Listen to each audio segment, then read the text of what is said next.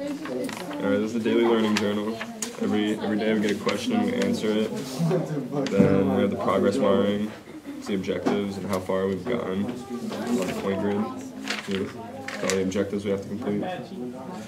We also have goal setting, and this is what we would do for today. Like what learning objective, what would you do for today? Today we're doing the video cast.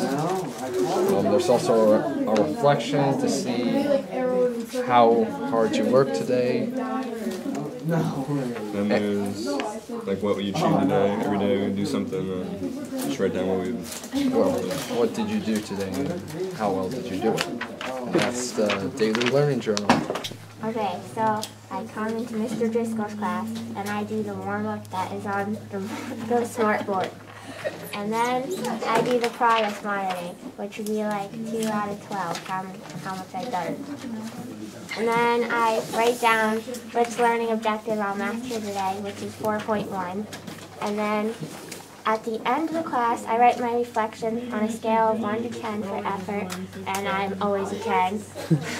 And then I briefly describe what I did today, which would be watch a screencast on the Industrial Revolution.